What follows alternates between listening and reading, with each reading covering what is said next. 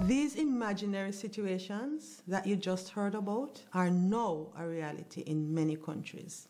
And there's a serious, committed attempt to make them a reality in Jamaica as well. Well, that is, if Jamaicans do nothing to stop it. Now, this whole process of reorganization, of turning all our concepts of right and wrong, normal and abnormal, or even legal and illegal, upside down, this whole process is being attempted in the name of human rights. No, we all agree. Every human being, everywhere in the world, has what we call fundamental human rights. These rights are not the gift of the United Nations. No government can give them to you. These rights are given to every human being by our Creator. Some examples of these include the right to life, or the right to free speech, or the right to conscience, or the right to your religion. I guess we all will agree that the right to life is the most important of all of these, because you will never hear a dead person arguing about any of the other rights. They're meaningless. Greetings, greetings, greetings, greetings. Gratitude, gratitude, gratitude, gratitude. Greetings, free people. I can only address the free people. Yeah, just the free people.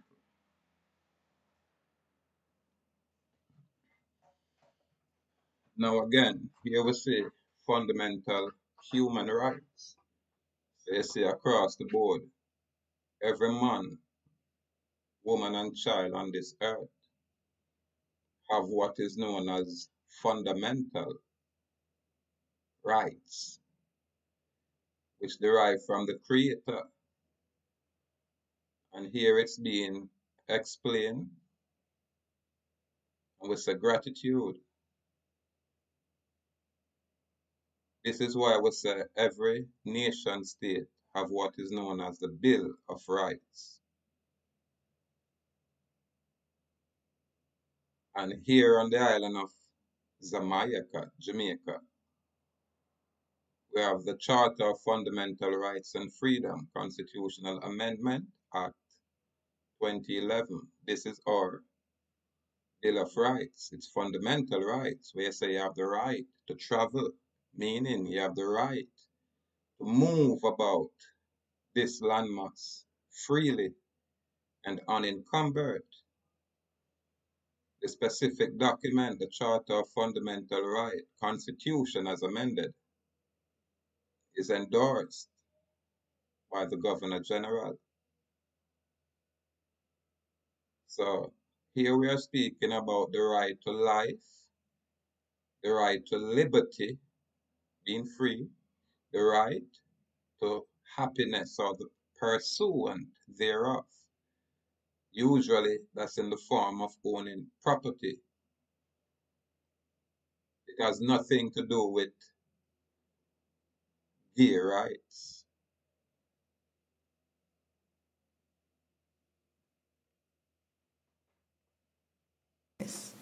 No.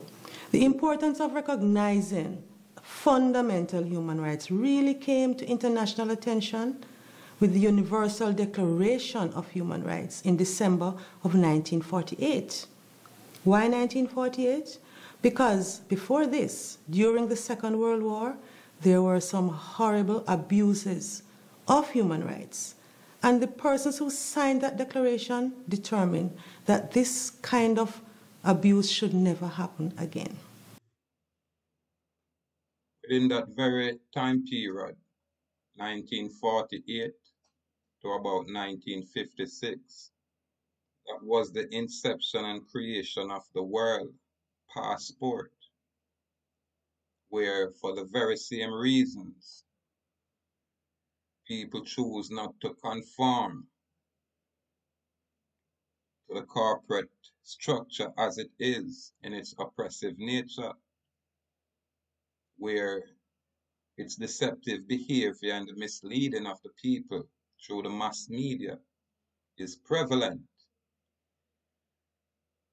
We know what the tail hen are just experience all of these things. We're just getting access or gaining access to information that is alternative to the government, either say, induce information, or most people would say propaganda via mass media, only because that very media structure is controlled by a handful of individuals. So it's a gratitude for this expression, this presentation, because sometimes when you are said to your people, they must say, so him just a talk, but I'm not the only one here. But what is a right? A right is an entitlement. It is an entitlement on the basis of which you make a claim. For example, when I say I have a right to life, my claim is that I am entitled to my life and no one can simply arbitrarily take it. Now, every time you hear someone say, I have a right, you ask yourself, is that a real right? And what entitlement are they claiming based on that right? And what demands are they going to make of me, if that is a right? Now, in this presentation, you're going to hear a lot about rights. You're going to hear how some persons are using human rights to change the reality in Jamaica. But it's not the rights I spoke about earlier, not the fundamental human rights, no. It's some new rights. They are creating new rights. But these new rights are going to have serious claims on the society. New rights. If a right is not fundamental, then we can dismiss that. Because irrespective of what it is, if you choose to do whatever you choose, not the privacy and the confinement of your place or whatever it is, we not necessarily ever know about it, so that is your right. But when you go and impose your untidiness on the populace and bring it within our school system, bring it within our mass media system, and say, hey, it is okay, then that's where it becomes problematic, because that's your private business there. That's no fundamental right. Fundamental right is to be free from encroachment, from government interference with you being private. So if you is a little whatever you is, and you're there in your house, lock up or do your private, whatever you want to do, that are your private business. Keep that private. You know, bring a private into the public. When them say they have a right to move about this land, it's just that. Every man and woman have the right to move about, but you don't have the right to impose not your personal beliefs on anyone. I think that's what this lady is really trying to say.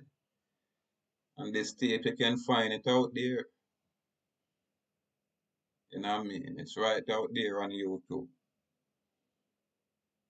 But it's a very interesting breakdown of the fundamental rights and freedoms that is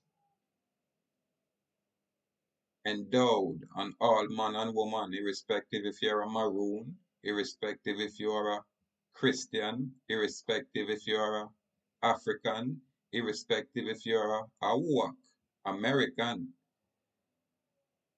Yeah, man. All man and woman are endowed with these very fundamental rights and freedoms. But the man can't create for them own little private right, come with them multicolored flags and impose these things on our land, and we should say nothing about it because it is worldview. We not accept that. We truly do not accept that. However, listen to our good sister here. On you and on me. They're going to have serious claims about what we can do under the law, what we can say under the law, and what we can allow our children to be taught. So, we talk about law. How is law linked to rights, though? Well, one of the functions of the law, if you think about it, is this. The law decides how citizens in a country operate so that they don't trample on each other's rights. Again, this is why the Charter of Fundamental Rights was established and amended. What is the purpose of the state? It's to secure these very fundamental rights and freedoms. The right to life, liberty, and to own property. That's some fundamental right.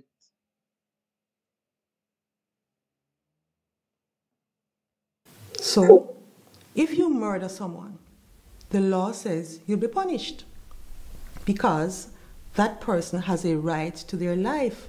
You cannot arbitrarily take someone's life simply because they are inconvenient for you. And isn't that life that belongs to that man his property? Your life is your property. Your liberty is your property. You get me? The pursuit of happiness is your property. Everything belongs to you. You are the source. Everything revolves around you. It's no different from the next man or woman. You guys are the source. That is why they call it human resource. Where they start dealing with the people like chattel.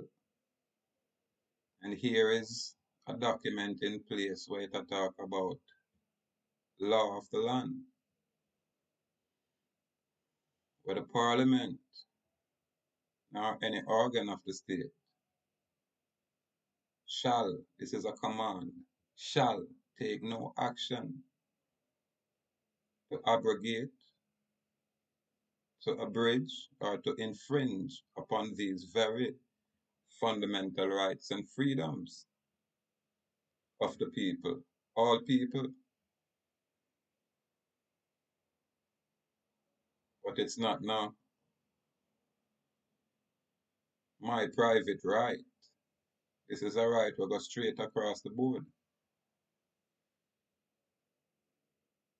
However, we have people of other persuasion which choose to go against where you would say the Bible itself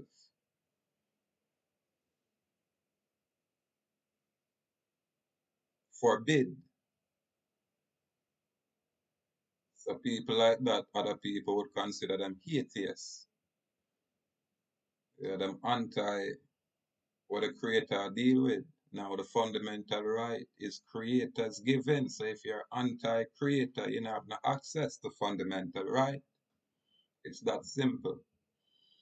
If you do the things them outside the way, you know the creator would ordain and say positive and good, then you don't have access to these fundamental rights. It don't apply to you.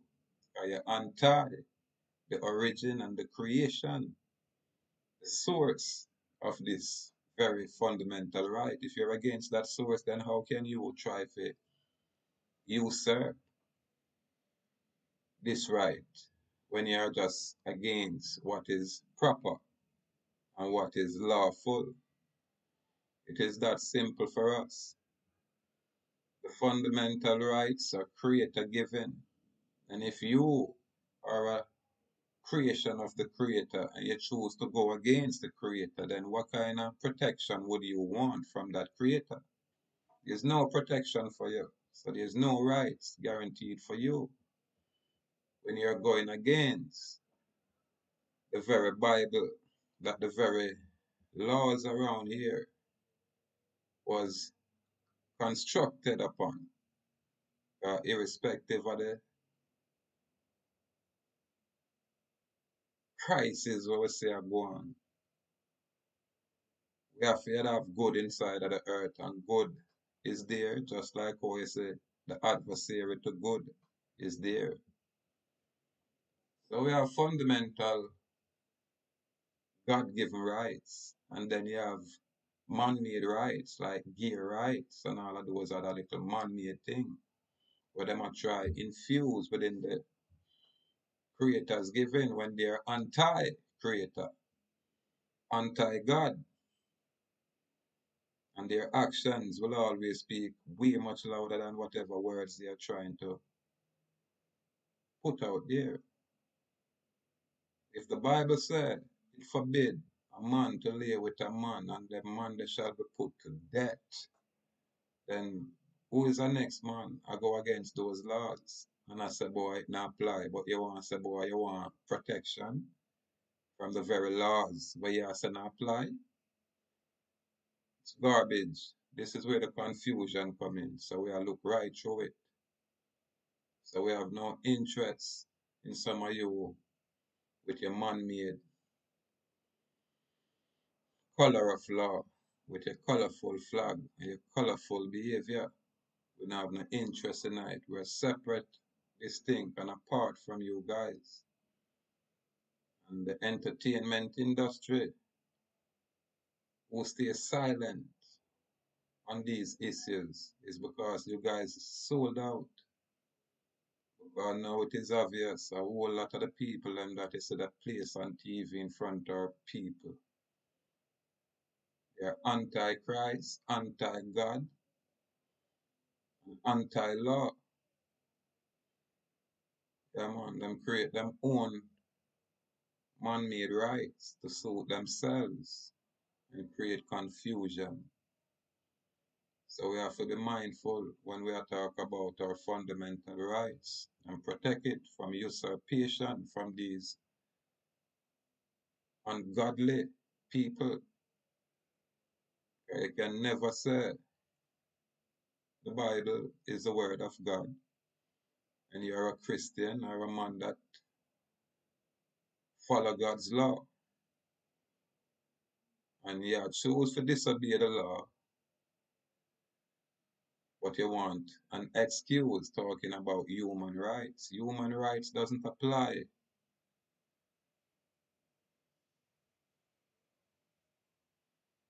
to your private action when you go against the laws of nature, the laws that are already in place. So this is when you say it becomes problematic when we change the laws of the Most High for the traditions of man. This is a prime example of it right in front of our faces. And this tape specifically is, I think it's 2014, it's a few years ago. And at this stage now, 2021, we can just look around and see the degradation of our society where our man become men. Yeah, man, and a lot of these men carry high power weaponry. So them are normalize criminality in all its form. It's a good man where hold them order, get placed in prison, while bad man where create disorder, get released from prison. We live in a serious time. However, there's always a solution, you know. So we have to take our time and go easy, take our time and study, be vigilant. Yeah, man, and be mindful of these usurpation. Because at every step of the way, someone or something is there to be an hindrance to your progress. So your fundamental rights is not a maroon thing, it's not an African thing, it's not an American thing, it's not an Indian thing, it's not even an Ahuuakh thing. It's a universal thing. It's a right where every man and woman have inherently. Yeah, man, and you have to respect that right within every other man. On that grounds, that's how you just know, say, boy, allow people to do what they want to do as long as them not bring no harm nor hurt to you. But when a specific group going to impose for them ideology upon the society, it become problematic. And for some reason, society embrace this thing. Our government embrace these actions. And then most of the people were supposed to have power, we have millions of dollars. Hey, remain silent. Back in the days when Rastaman said, burn Batiman, burn Saddamite, burn them, man. Run them, man. Judgment them, man. You can't say these things and do these things no more. Probably even me saying these things on this tape might put a block on this tape again. Because they must say, boy, you know, you violate human rights. That's no human rights right there. That's your private rights where you try to impose as human rights. So you can usurp the creator. You can never be going against the creator. You get me? And then want protection from that very same creator where you go against. Yeah, man, you're either in or you're out. You're either righteous or you're not. Yeah, man, so don't mistake the good for you, the bad. And don't try to mix the good with you, the bad. This is how we target our children.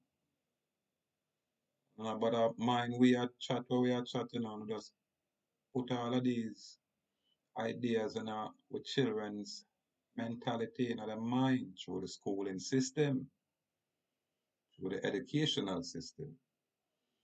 And that's a government institution, so you know this government that's foreign to us, that's supposed to be serving us, is really bringing hurt and harm to us. Your fundamental human rights is just that.